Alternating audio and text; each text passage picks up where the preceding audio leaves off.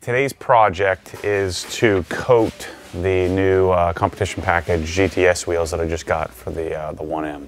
I don't know why I'm so excited to put stock wheels back on the car. It's like, it'll make me appreciate it even more. So I'm going to do Gtechniq C5. And here's an interesting question, and I'm sure many of you don't actually know the answer, will have the answer to. This is a year old, or like 10 months old. So notice this was a 30 milliliter bottle that I bought, and I did a couple of coats on my Volk CE28Ns for the S2000. No, what wheels did I do? No, I did a single coat on the new method wheels for the truck. The S2000 wheels I did Kamikaze stance. And stance versus this, I mean, they seem pretty similar.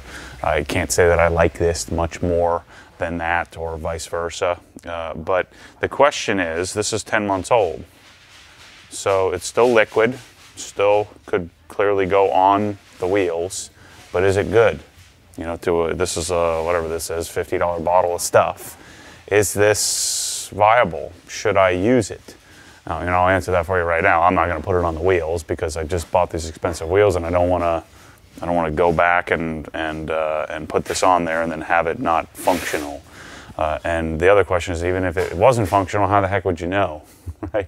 So I'm going to take all this time, prep the wheels, prep the tires, get them ready to go, put old coating on there, and then hope it's going to work. So instead, I'm going to grab a new bottle. So let me grab that. So here's the cool part about now having shelves full of awesome stuff. I've got it on the shelf, I just go grab it. I don't know why this is weird dynamic that I'm having with myself where I have all this, I buy it at cost, and yet it feels like I'm wasting. You know, like if I just buy it and have it shipped to me, like I don't give a crap. But now it's like on my shelf, and I have this like weird, like, oh, I don't want to use that. Like I don't want to waste the money. It's so weird. So I should be more inclined to go grab the product. So I have 30 milliliter bottles and 15 milliliter bottles. And I think, you know, I know for a set of wheels that 15 milliliters is going to be more than enough. What does that look like? A lot more than 15. So that's a 15 milliliter bottle. This one, aha, that's how you can tell. So actually the bottle that I had before was 15. So here's a 30 mil, here's a 15 mil bottle on the left, on your right, my left. And I mean, this is a ton. So to do a set of wheels, truck wheels, you know, I used X amount. So, you know, a 15, we're gonna find out, but a 15 milliliter bottle should easily be able to do 2 coats of product. So we won't need the 30 ml bottle for this application. So we'll also be able to answer that today definitively. We're going to do a set of normal, you know, the wider sports car wheels, and we should be able to finish the job with a single 15 milliliter bottle. So let me put this back on the shelf.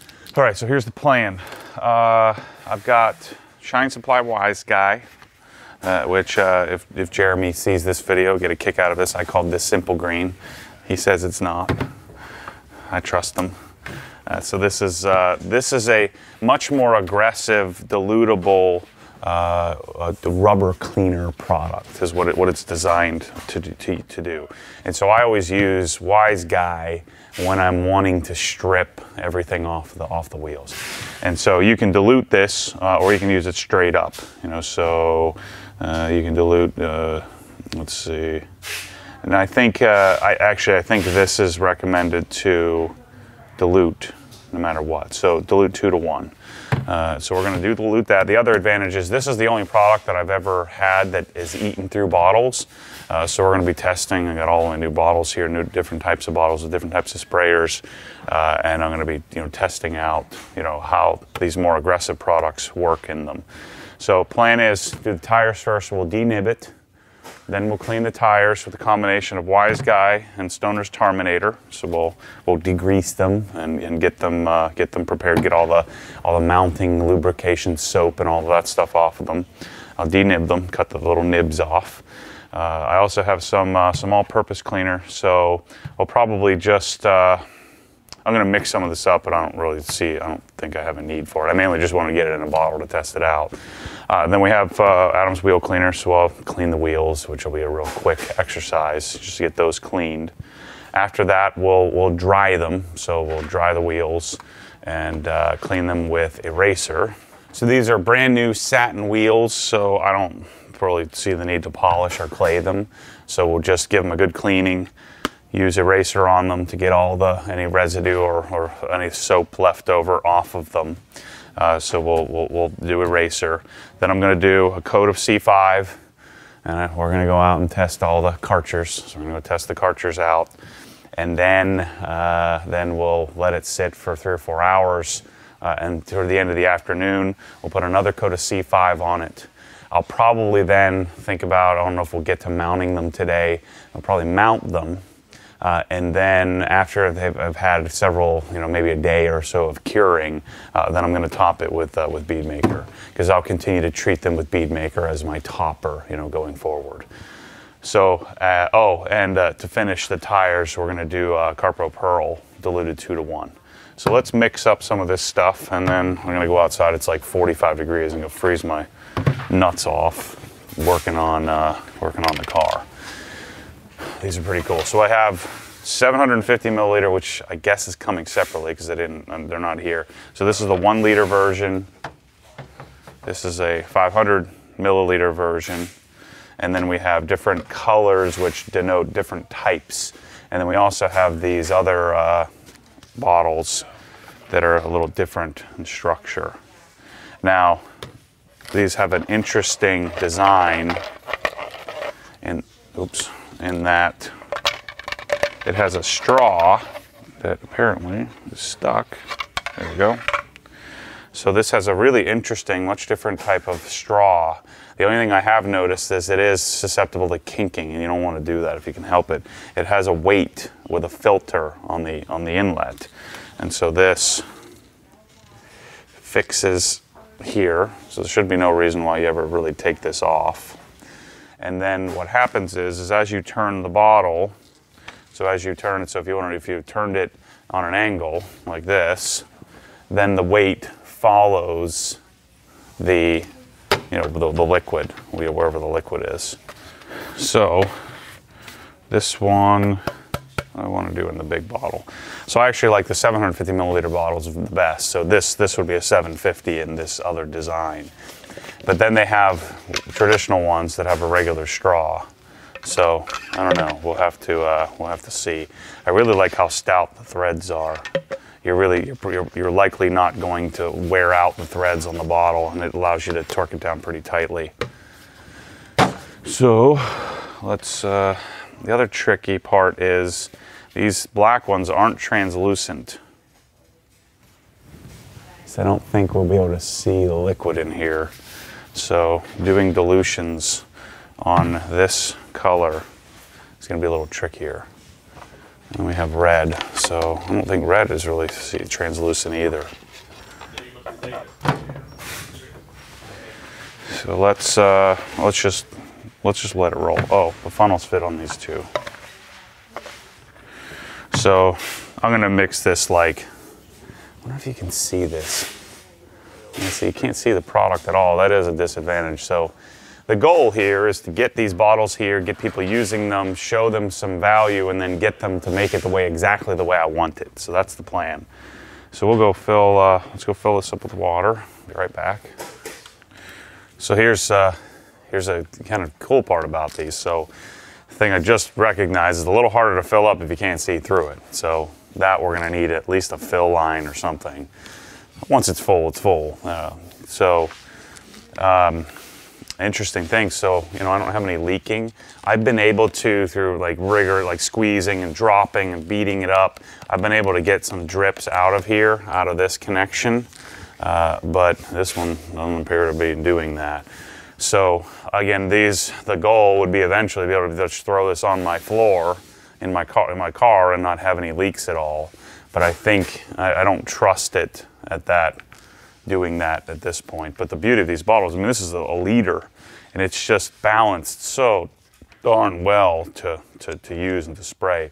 And one of the things that I always had a problem with the Quasar bottles, not only the balance, is this would always come unscrewed, you know, so it would come, you know, I'd always be retorquing it. And so the beauty of this is it doesn't hit my finger. Again, I still think, I mean, I've got reasonably large hands, or larger hands, and my, the 750 milliliter bottles are the perfect size. If you have smaller hands, you know, the 500 milliliter would be best. I like to have more product, but I think, again, 750 is perfect. So there's our Wise Guy mixed up. And let's put some wheel cleaner. So wheel cleaner I use straight up. Let's get some wheel cleaner in here and the red bottle. So the red bottles and the black bottles are the same, with the fancy little straw. So my wager is I'm gonna need, because people are gonna mess these up, I'm gonna have to have a bunch of these straws as backups. I'm sure once we get these out in the wild, we'll find all the problems. So obviously, we need blue. I want these counterbalance bottles, these funky shaped ones, I want them to be in translucent and then OG blue. Again, I'm not pressing my luck yet. So hopefully I can get enough early adopters to help me put these things on the map.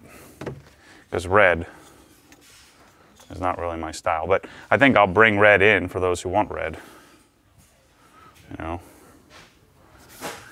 But you know, the intention is to make generic labels. So I'm not going to brand it Wise Guy, or I'm going to brand it rubber and tire cleaner. I'm going to brand it car soap. I'm going to brand it, you know, whatever, wheel cleaner, so that you can put whatever the heck you want in it. Okay, there's some wheel cleaner. Let's get some APC in a bottle. So we can go, let's go 3 to 1. So I'm gonna go somewhere in the middle. Yeah, this is the best size, man. The 750, which is 26.4 ounces. I know we're cross-contaminating here. If I'm lucky, Bryce will cut that out for me. Make me look good. I'm sure you guys are like me. I don't like any of the leftover foil. You know, like Michelle will open up the jar of peanut butter and it'll be paper all over. I don't like that.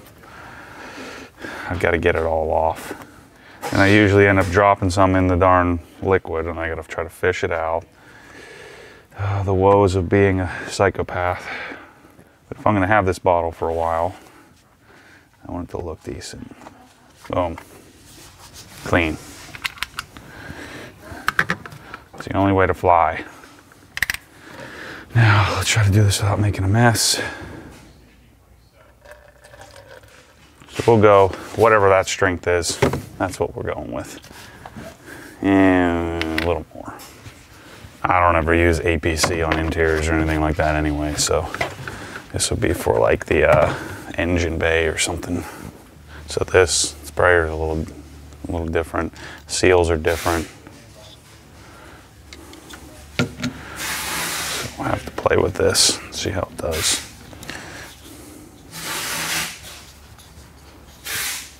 You'll be happy to know that I use some filtered water for this. Chilled filtered water, which will also make it harder to mix. So I probably should have used, because it has a warming feature on there, probably should have done that. APC. I always rebel against the names that companies come up with. Wise Guy, Power Clean, you know, Creature. I want to call it something simpler. Just for some reason, like PERL doesn't bother me. I don't know. Okay, we got some APC. Might as well finish the job here. Let's put some bead maker in a bottle. We go through a lot of bead makers, so we want a full-size bottle, I think. This stuff smells like magic. This is making me second guess and wanting to put some sort of scent in the decon soap. I don't know, to me it just like the placebo of if you put a scent to it, it won't feel as strong. You know what I'm saying? Like it'll weaken the placebo of it working. There's a bead maker. Yeah, dude, these bottles, even though they look a little odd at first, took me a little while for it to come around on them, to have those on the shelf. And Bryce was just saying, put like the OG, put like a bolt here, and then have it come down, have the logo come down the back side. So when you put it on your shelf, you can have them all lined up. I'm down with that. That's legit. Okay, and now we need to make some PERL. So I've been using PERL diluted half, 50%. So let's put PERL in something else to try. Let's put it in one of these blue ones. I don't like to have all this not matching, but I do need to test this out. The only problem is how do you dilute this properly without, I don't have a measuring cup here. How should I do that? So let's mix it up in here. This will be a bit more scientific, or at least a little easier to eyeball.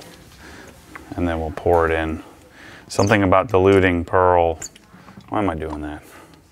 Something about diluting this seems really expensive. Although it's the complete opposite because we're making the product go further. And we'll just keep it in. We'll just keep it in here.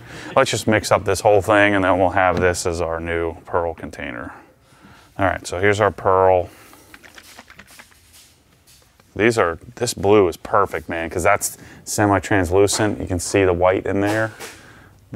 I need to get them to make this blue in that bottle.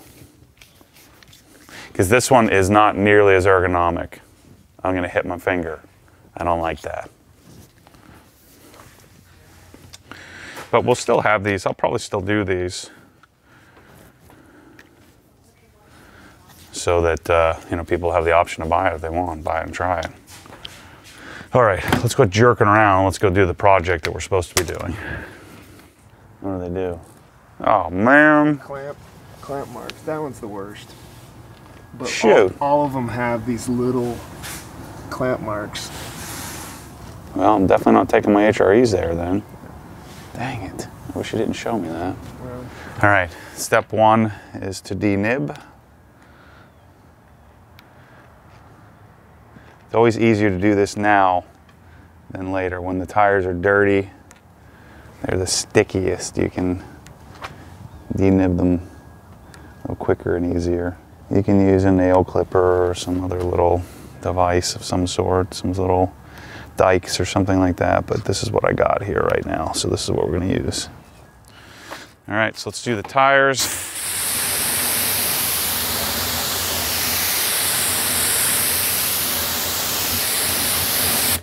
Nothing quite like washing when it's 40 degrees outside. So the beauty of new tires is there's hopefully no weird crap on them other than the soap for mounting. This wise guy's really slick. There we go.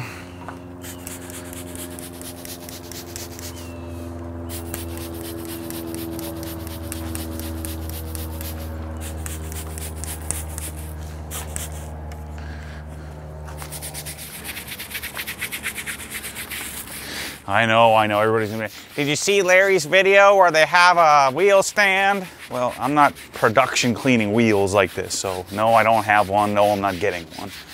Yes, I would, that would be great. If we build a detailing facility, I'll get one. Yeah, these are actually really clean from right off the bat.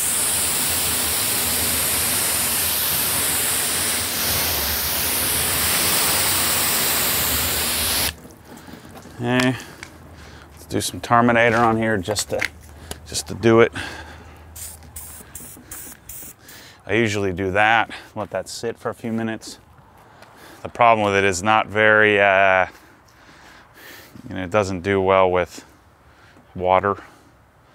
So you're probably actually better off doing it before. Actually, that's the procedure that I changed, is we should do Terminator first when it's dry. Yeah. Because what I used to do is then I'd add a little bit of this just to lubricate it.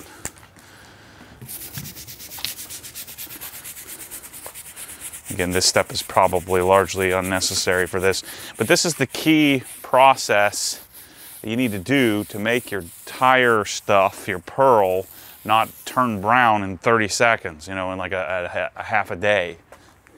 You know, people are like, I used PERL, it didn't work. Well, none of these water-based tire dressings, you know, Ammo Mud, Carpro PERL, Adams VRT, Chemical Guys VRP, none of them really work unless you prepare the tire.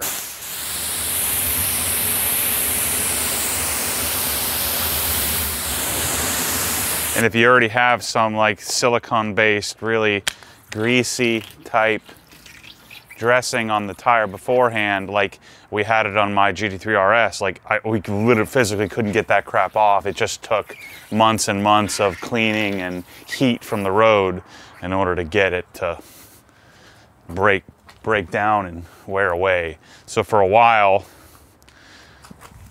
we had a difficult time, or I had a difficult time getting my dressing, the Carpro PERL, to work.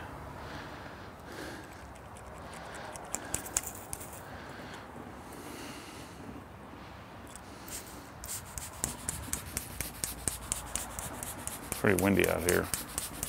This is Adam's wheel cleaner. So when I do the wheels, then I generally put it up like this. Figures the tire guys freaking jacked up the inside of the wheels. I wish I didn't see that. I don't know about that. This is what I'm afraid of, is some of these have kind of a wonky pattern. That ain't no good.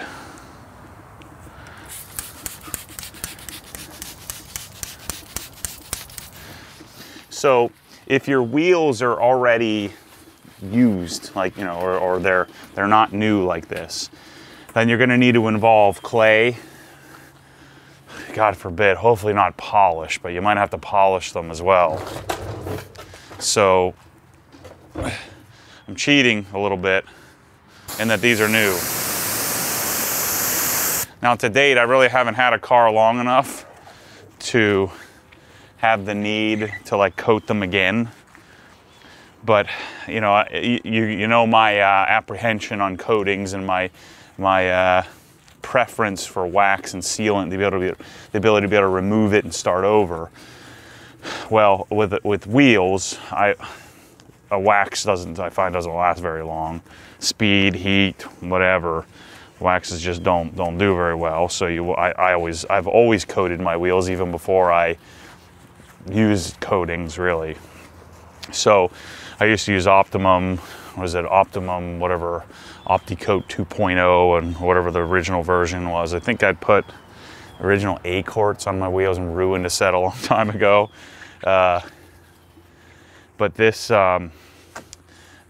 process of coating, one possible disadvantage here is if I did, let's say I was gonna have my car for a long time and I did want to take the coating off and start over, God bless you, trying to get it off of here. I mean, trying to polish all these little cracks and crevices to get the failed or the older coating off, that's the part that I'd be inclined to just buy some new freaking wheels rather than try to deal with that.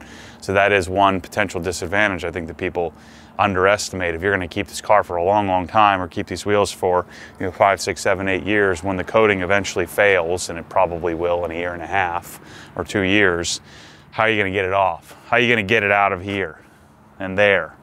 You're going to be sitting there polishing with your finger, and then who knows if it even comes off.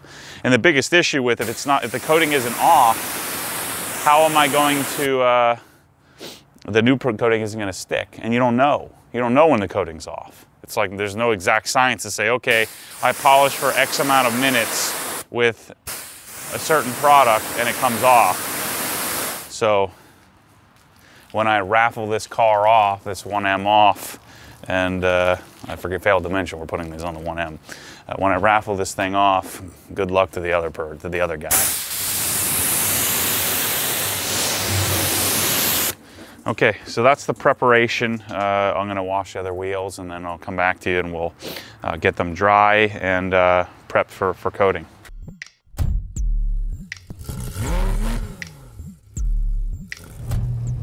So what happens when the force pulls you back, your foot naturally comes off the gas. You have to keep your foot to the floor, foot to the floor.